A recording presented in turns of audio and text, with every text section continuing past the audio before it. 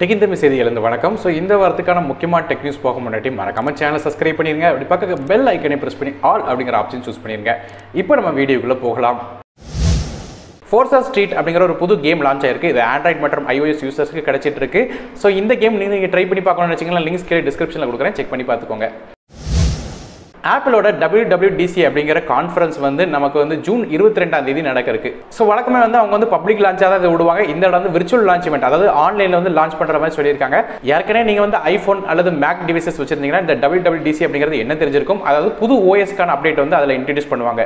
என்னென்ன ஓஎஸ் வந்து புது அப்டேட்டாக வரப்போகுதுன்னு கேட்டிங்கன்னா ஐஃபோனுக்கு வந்து iOS 14 அப்படிங்கிற அப்டேட் வரப்போகுது. மேக் ஓஎஸ் அதாவது பிசி லேப்டாப் யூசர்ஸ்க்கு வந்து மேக் ஓஎஸ் 10.16 அப்படிங்கிற அப்டேட் வர இருக்கு. இது போக watch வச்சிருக்கிறவங்களுக்கு watch OS 7, TV வச்சிருக்கிறவங்களுக்கு TV OS வந்து 14 அப்டேட்டும் கிடைக்க இருக்கு.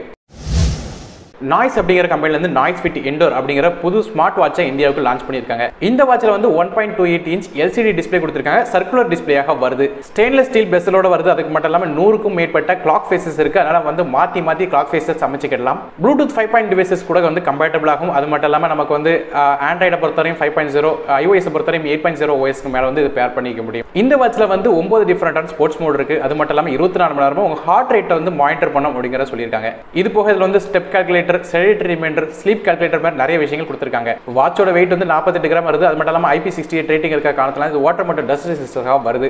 இதுல 460 mAh பேட்டரி கொடுத்திருக்காங்க. தொடர்ந்து 20 நாள் யூஸ் பண்ண முடியும்னு சொல்லியிருக்காங்க. ஸ்டாண்ட் பை பொறுத்தவரைக்கும் 30 நாள் இருக்கு அப்படிங்கிற மாதிரி சொல்லியிருக்காங்க. விலையை பொறுத்தவரைக்கும் இது 3999 சொல்லி கிடைக்குது. ஒருவேளை லெதர்ல உங்களுக்கு வேணும்னு வச்சீங்கன்னா 4499 ரூபாய்க்கு கோ நாய்ஸ் வெப்சைட்ல கிடைக்கும். லிங்க்ஸ் கீழே டிஸ்கிரிப்ஷன்ல கொடுக்குறேன். வாட்ஸ்அப்புக்குள்ள வந்து பேமெண்ட் செலுத்துகிற வசதி, அதாவது வாட்ஸ்அப் பே அப்படிங்கிற சர்வீஸ் வந்து இந்த மாதம் எண்டுக்குள்ளாக வந்து இந்தியாவுக்கு லான்ச் ஆகிருக்கு அப்படிங்கிற மாதிரி நியூஸ் கிடைச்சிருக்கு. ஸோ மே மாதம் எண்டுக்குள்ள நமக்கு ஃபோன்பே அல்லது கூகுள் பே மாதிரி வந்து இந்த வாட்ஸ்அப்பை வந்து பேமெண்ட்டுக்காக யூஸ் பண்ணலாம்னு சொல்லி எதிர்பார்க்கப்படுது. ஐஃபோனில் வந்து லேட்டஸ்டான SE2 மாடல் வந்து போன மாதம் லான்ச் பண்ணி நம்ம எல்லாருக்குமே தெரியும். ஸோ இந்த ஃபோனை பற்றின வீடியோ பார்க்க லிங்க்ஸ் கீழே டிஸ்கிரிப்ஷனில் கொடுக்குறேன், செக் பண்ணி பார்த்துக்கோங்க.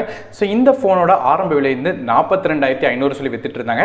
இப்போ வந்து லேட்டஸ்ட்டாக HDFC பேங்க் கார்ட்ஸ் கொடுத்து வாங்கும்போது இது 3600 ரூபா டிஸ்கவுண்ட் கொடுத்து வாங்கலாம். அதனால் இப்போ இந்த ஃபோனோட விலை வந்து 38,900 சொல்லி வாங்கலாம். அதே மாதிரி 120GB வெர்ஷனோட விலை வந்து 44,200 அப்படிங்கிற விலையில் விற்கிறாங்க.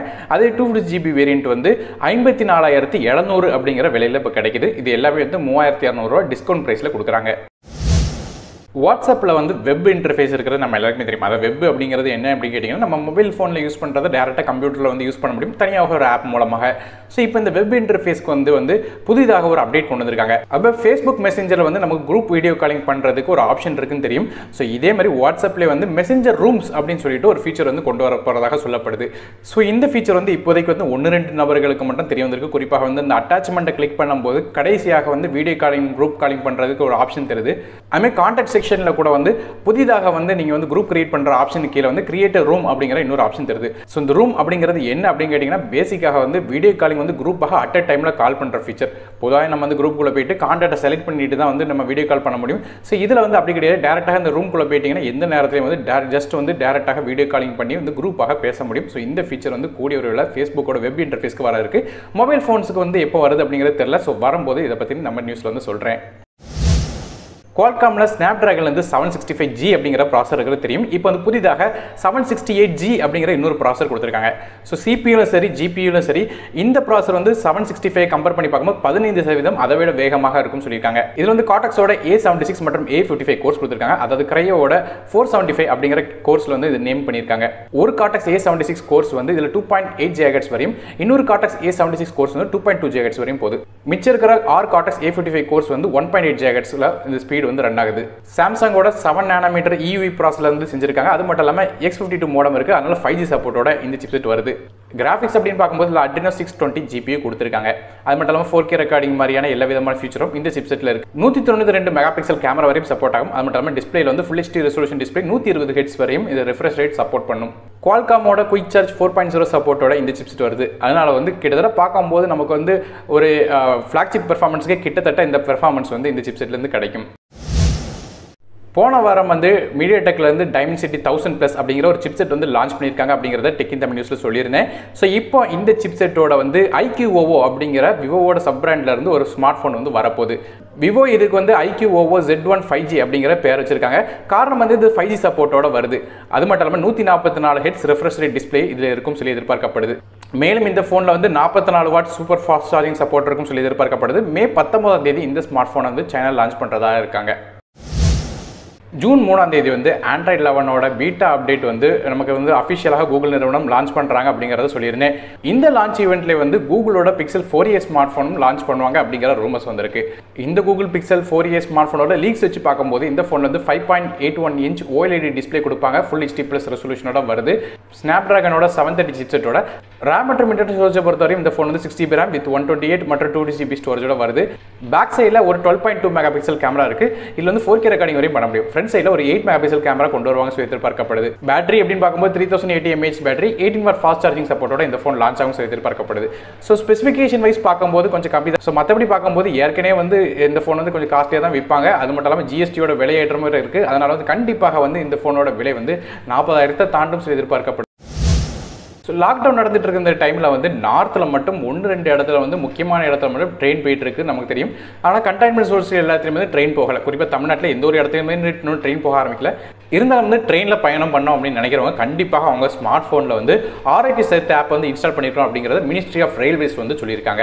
ஸோ இப்போதைக்கு ஏற்கனவே சொன்ன மாதிரி தமிழ்நாட்டில் எந்த விதமான ட்ரெயின் ஓடலை. இருந்தாலும் வந்து நார்த்தில் நம்ம எங்கேயாவது வேலை பார்த்துட்டு இருந்தீங்க, ஒரு இடத்துலேருந்து இன்னொரு இடத்துக்கு போகணும்னு நினச்சிங்கன்னா கண்டிப்பாக ஆரோக்கிய சேத்து ஆப் உங்கள் ஃபோனில் இன்ஸ்டால் பண்ணிக்கணும்னு சொல்லியிருக்காங்க. ஸோ இந்த ஆரோக்கிய சேத்து ஆப் வந்து நம்ம கிட்ட இருந்துச்சுன்னா பக்கத்தில் கொரோனா வந்து யாருக்கு இருக்கு இல்லை அப்படிங்கிறத கண்டுபிடிக்க முடியும். ஸோ இந்த ஆப்பை பற்றி தெரிஞ்சுக்கணும்னு நினைச்சீங்கனாலும் வீடியோ லிங்க்ஸ் கீழே டிஸ்கிரிப்ஷனில் கொடுக்குறேன், செக் பண்ணி பார்த்துக்கோங்க. ட்விட்டரில் வந்து ஒரு புது அப்டேட் வந்திருக்கு. அது மாதிரி பார்க்கும்போது UAல ஒரு குட்டி மாற்றம் கொண்டு வந்திருக்காங்க. ஏதாவது ஒரு ட்விட்டர் வந்து நீங்கள் ரிட்வீட் பண்ணீங்கன்னா அந்த ரிட்வீட் பண்ணும்போது வந்து ஏதாவது கமெண்ட்ஸ் வந்து யாராவது பண்ணாங்கன்னா கொஞ்சம் வித்தியாசமாக தனித்தனி பாக்ஸாக காட்டுது. ஸோ இந்த UAயோட அப்டேட் வந்து இப்போ எல்லாருக்கும் கிடைச்சிட்டு இருக்கு. கூடிய வரையில் மொபைல் இன்டர்ஃபேஸ் எல்லாருக்கும் வந்து இந்த அப்டேட் வந்து வரப்போகுது. ட்விட்டரில் வந்து ஃபால்ஸ் இன்ஃபர்மேஷன் வந்து போகிறத தடுக்கிற விதமாக வந்து அவங்க வந்து லேபிள்ஸ் ஒன்று கொண்டு வந்திருக்காங்க. ஸோ இந்த லேபிள்ஸ் படி பார்க்கும்போது வந்து நமக்கு ஏதாவது வந்து தகவல் வந்து பொய்யான தகவல் பரப்பணும்னா அந்த பாட்டம் சைட் மெசேஜில் வந்து லேபிள் ஒன்று கொடுக்காங்க. கரண்ட்டாக வந்து கொரோனா வைரஸ் சார்ந்த எந்த விதமான ஃபேக் ரூமர்ஸ் வந்து நீங்கள் ஸ்ப்ரெட் பண்ணுறீங்கன்னா பாட்டம் சைடில் வந்து அந்த COVID-19 அப்படிங்கிற ஒரு லேபிள் வந்து உங்களுக்கு தெரியும். ஸோ ஒருவேளை உங்களுக்கு அந்த லேபிள் தெரிஞ்சிச்சுன்னா ஒன்று வந்து வார்னிங் கொடுக்கலாம், இல்லைனா அந்த ட்விட்டர் வந்து டேரெக்டாக ரிமூவ் பண்ணுறதுக்கும் சான்ஸ் இருக்குது. அதனால ஃபால்ஸ் இன்ஃபர்மேஷனை பரப்புறவங்களை வந்து ஸ்டாப் பண்ணணும் அப்படிங்கிற நோக்கத்தோட வந்து ட்விட்டரில் வந்து இந்த லேபிள் அப்படிங்கிற ஒரு புது ஃபீச்சர் கொண்டு வந்திருக்காங்க. ஸோ இந்த ஃபீச்சர் வந்து கூடிய விரைவில் எல்லாருக்கும் கிடைக்கிறதுக்கு. கொரோனா வைரஸ் பிரச்சனை இருக்கிற காரணத்தால் எல்லாருமே வந்து வீட்டிலேருந்து வேலை பார்த்துட்டு இருக்கோம். அதாவது ஒர்க் ஃப்ரம் ஹோம் அப்படிங்கிற சிச்சுவேஷன் இருக்கிறது நம்ம எல்லாருக்குமே தெரியும். ஸோ இப்போ லேட்டஸ்ட்டாக வந்து ட்விட்டரில் வேலை பார்க்குற ஒரு எம்ப்ளாயி வந்து இந்த கொரோனா வைரஸ் பீரியட் முடிஞ்சதுக்கு அப்புறமும் கூட வந்து வீட்டிலேருந்து வேலை பார்க்கலாம் அப்படிங்கிறத வந்து ட்விட்டர் வந்து சொன்னதாக வந்து சொல்கிறாரு. ஸோ அதுபடி பார்க்கும்போது வந்து நிறைய எம்ப்ளாயிஸை வந்து வீட்டிலேருந்தே வேலை பார்க்குற மாதிரி செட் பண்ணுவாங்க அப்படின்னு சொல்லி எதிர்பார்க்கப்படுது. அதாவது டிஸ்ட்ரிபியூட்டட் ஒர்க் ஃபோர்ஸ் அப்படிங்கிற சிஸ்டம் கொண்டு வராங்க. அதனால் வந்து நிறைய பேர் வந்து ஆஃபீஸ்க்கு அட் டைமில் வர தேவையில்லை. அது மட்டும் இல்லாமல் தனித்தனியாக வந்து வீட்டிலேருந்தே இந்த சில விஷயங்களை வந்து வேலை பார்க்க முடியும்.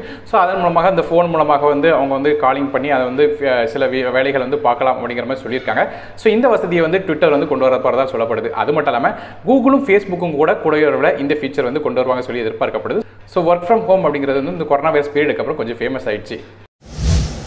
ரியல்மிலேருந்து X3 சூப்பர் ஜூம், அது மட்டும் இல்லாமல் ரியல்மி டிவி வந்து கூடிய விரைவில் லான்ச் பண்ணுவாங்க சொல்லி எதிர்பார்க்கப்படுது. ஸோ இந்த இன்ஃபர்மேஷன் வந்து ரியல்மியோட வெப்சைட்டில் வந்து அந்த சர்ச் பாக்ஸில் வந்து கிடைச்ச இன்ஃபர்மேஷன் வச்சு சொல்கிறாங்க. ஸோ ஜஸ்ட் கிளிக் பண்ணும்போதே வந்து இந்த ஃபோன் மற்றும் டிவி வந்து லிஸ்ட் ஆகுது. ஸோ ஏற்கனவே வந்து நர்சர் ஃபோன் வந்து கொஞ்சம் லேட்டாக லான்ச் பண்ணியிருக்காங்க. அதனால் வந்து இந்த மாதம் லான்ச் பண்ண வாய்ப்பு இல்லை. ஸோ அடுத்த மாதம் வந்து இந்த டிவி மற்றும் ஸ்மார்ட் ஃபோன் லான்ச் பண்ணுவாங்க சொல்லி எதிர்பார்க்கப்படுது. இந்த ரியல்மி X3 சூப்பர் ஜூமில் வந்து 60x வரையும் ஜூம் பண்ணலாம் சொல்லி எதிர்பார்க்கப்படுது. அது மட்டும் இல்லாமல் ஸ்டாரி மோட் அப்படிங்கிற ஒரு மோடும் கொண்டு வருவாங்க சொல்கிறாங்க.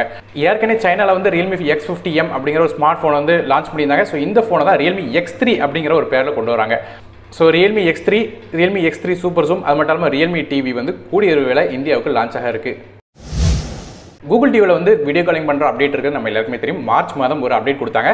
ஸோ அதன் மூலமாக 8 பேர்லேருந்து 12 பேர் அப்படிங்கிறது அந்த பார்ட்டிசிபென்ட் லிஸ்ட்டை வந்து கூட்டினாங்க.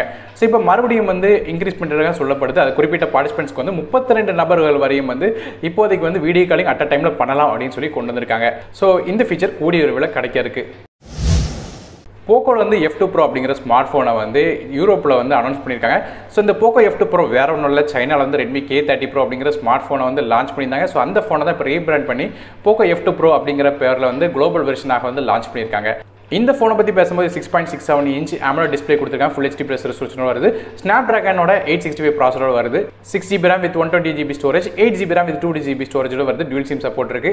பேக் சைடில் 64 megapixel main camera, 13 megapixel ultra wide, 2 megapixel depth sensor, 5 megapixel macro sensor அப்படிங்கிற 4 கேமரா ஓடும். 20 megapixel front facing camera, in display finger print scanner மாதிரியே சப்போர்ட்டோட வருது. இந்த ஃபோன் வந்து 4700 mAh battery 30 watt fast charging சப்போர்ட்டோட வருது. ஃபோனோட பிரைசிங் அப்படி பார்க்கும்போது இந்திய மதிப்பில் இது கிட்டத்தட்ட 40,000 ரூபா வருது. ஸோ இந்தியாவுக்கு வந்து இது ரெட்மி K30 Pro அப்படிங்கிற அதே பேரில் தான் எடுத்துகிட்டு வருவாங்க. ஸோ எதிர்பார்க்கப்படுது. ஸோ இந்தியாவுக்கு லான்ச் ஆகும்போது இதை ஃபோனை பற்றின ஃபுல் நியூஸ் வந்து நம்ம சேனலில் வீடியோ பண்ணுறேன். ஷாமிலேருந்து ரெட்மி K30 5G அப்படிங்கிற எக்ஸ்ட்ரீம் எடிஷன் அப்படிங்கிற ஒரு ஸ்மார்ட் ஃபோனை சைனாவில் லான்ச் பண்ணியிருக்காங்க. இந்த ஃபோனில் ஒரு 6.67 inch full HD plus LCD display கொடுத்துருக்காங்க. 120 Hz ரெஃப்ரெஷ் ரேட்டோட வருது. ஸ்னாப்ட்ராகனோட 768G ப்ராசரோட வருது. 6GB RAM வித் 120GB ஸ்டோரேஜோட வருது. 512GB RAM எக்ஸ்டெண்டபிள் பண்ணிக்கலாம். பேக் சைடில் 64 megapixel primary camera, 8 megapixel ultra wide, 2 megapixel depth sensor, 5 megapixel macro sensor அப்படிங்கிற 4 கேமரா வருது. செல்ஃபி கேமரா பொறுத்தவரைக்கும் front சைடில் வந்து டியூல் பஞ்ச் ஹோல் கேமரா கொடுத்துருக்காங்க. 20 megapixel main camera, 2 megapixel depth sensor கொடுத்துருக்காங்க. அது போக ஃபிங்கர் பிரிண்ட் ஸ்கேனர் ஃபோனோட சைடில் இருக்கு. இந்த ஃபோனில் 4500 mAh பேட்டரி கொடுத்துருக்காங்க. 30 வாட் ஃபாஸ்ட் சார்ஜிங் சப்போர்ட்டோட வருது. விலை பொறுத்தவரையும் சைனீஸ் பிரைஸ் வச்சு கம்பேர் பண்ணி பார்க்கும்போது இது கிட்டத்தட்ட 21,300 ரூபா வருது. ஸோ இந்தியாவில் ஒருவேளை இந்த ஃபோன் கொண்டு வந்தாங்கன்னா வீடியோ வந்து தனியாக பண்ணுறேன். ஹானர்லேருந்து 9X Pro அப்படிங்கிற ஸ்மார்ட் ஃபோன் வந்து ரொம்ப நாளைக்கு முன்னாடி நம்ம சேனலில் வந்து வீடியோ போட்டுருந்தோம். ஸோ இப்போ இந்த ஃபோன் வந்து இந்தியாவுக்கு லான்ச் பண்ணியிருக்காங்க. இந்த ஃபோனோட விலையை பொறுத்தவரையும் 17,999 சொல்லி விலை நிர்ணயம் பண்ணியிருக்காங்க. ஆனாலும் வந்து லான்ச் பிரைஸாக வந்து ஒரு 3000 ரூபா டிஸ்கவுண்ட் கொடுக்குறாங்க. அதனால இப்போ 14,999 இந்த ஃபர்ஸ்ட் சேலுக்கு மட்டும் வந்து இந்த பிரைஸ் கிடைக்க இருக்கு. ஸோ ஒருவேளை இந்த ஃபோனை பற்றி தெரிஞ்சுக்கணும் அல்லது இந்த ஃபோன் வாங்கணும்னு நினைச்சீங்கன்னா லிங்க்ஸ் கீழே டிஸ்கிரிப்ஷனில் கொடுக்குறேன். ஸோ என்ன சேஞ்சஸ் இந்த ஃபோனில் வந்து இந்தியாவுக்கு வரும்போது கொண்டு வந்திருக்காங்க அப்படிங்கிறது கீழே மென்ஷன் பண்ணியிருக்கேன். காரணம் கிடையாது, RAM மற்றும் இன்டர்னல் ஸ்டோரேஜில் மாற்றங்கள் இருக்குது. ஸோ அதை பற்றி கீழே கமெண்ட் செக்ஷனில் மென்ஷன் பண்ணியிருப்பேன் அந்த வீடியோவில். ஸோ அதையும் வந்து செக் பண்ணி பார்த்துக்கோங்க. நம்ம ஸ்மார்ட் ஃபோனுக்கு USB Type-C போட்டிருக்கிற மாதிரியே லேப்டாப்புக்கு வந்து இப்போ Thunderbolt அப்படிங்கிற ஒரு போர்ட் இருக்கிறது நமக்கு தெரியும். இது மூலமாக சார்ஜ் பண்ணலாம், டேட்டா ட்ரான்ஸ்ஃபர் பண்ணலாம், மேலும் பல விஷயங்கள் செய்யலாம். இப்போ என்ன விஷயம் கேட்டிங்கன்னா 10 லட்சத்துக்கும் அதிகமான லேப்டாப்ஸ் இந்த Thunderbolt டிவைஸால் வந்து இருக்கிற லேப்டாப்ஸ் வந்து பாதிக்கப்பட்டிருக்கு அப்படிங்கிற மாதிரி சொல்லியிருக்காங்க. ஸோ இந்த பக் இருக்கிற காரணத்தினால எந்த ஒரு Thunderbolt உள்ள டிவைஸ் கூட நீங்கள் வந்து ஜஸ்ட் மாட்டி வந்து அந்த லாக் ஸ்க்ரீன், அதாவது பாஸ்வேர்ட் போட்டு என்டர் பண்ணுற லாக் ஸ்க்ரீனை டேரெக்டாக பைபாஸ் பண்ணி உள்ளே போக முடியும்னு சொல்லியிருக்காங்க. ஸோ அதனால் உள்ளே இருக்கிற டாக்குமெண்ட்ஸ், ஏதாவது முக்கியமான டாக்குமெண்ட்ஸ் வச்சிருந்தீங்கன்னா கண்டிப்பாக வந்து அது மற்றவங்களுக்கு தெரியறக்க வாய்ப்பு இருக்கு. இதுல கவனிக்கப்பட வேண்டிய விஷயம் என்னன்னு கேட்டீங்கன்னா 2011 இருந்து ஆரம்பிச்சு 2020 உள்ள ஷிப்பான எல்லா டிவைசஸுமே வந்து இது பாதிப்புக்குள்ளாகுது அப்படின்னு சொல்றாங்க. அதாவது ஆரம்ப காலம் Thunderbolt வந்த காலத்துல இருந்தே இப்போ உள்ள டிவைஸ் ஃபுல்லுமே வந்து பாதிப்புக்குள்ளாகுது அப்படிங்கிற மாதிரி சொல்லியிருக்காங்க. ஸோ இதை எப்படி வந்து ஃபிக்ஸ் பண்ண போறாங்க அப்படிங்கிறது தெரியல. ஸோ ஒருவேளை ஃபிக்ஸ் பண்ணாங்கன்னா அது வந்து தனியாக ஒரு வீடியோவில் மென்ஷன் பண்றேன்.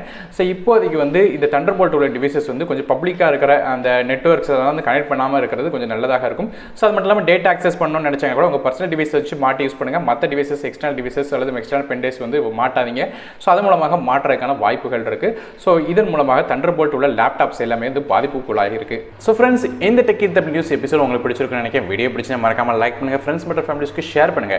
சேனல் சப்ஸ்கிரைப் பண்ணிட்டு பக்கத்துல பெல் ஐக்கனையும் பிரஸ் பண்ணி ஆல் அப்படிங்கிற ஆப்ஷன் சூஸ் பண்ணுங்க. தொடர்ந்து உங்க ஆதரவு தாங்க. நான் அருண் டெக் இந்த தமிழுக்காக மற்ற வீடியோவில் சந்திக்கும் வரை நன்றி, வணக்கம்.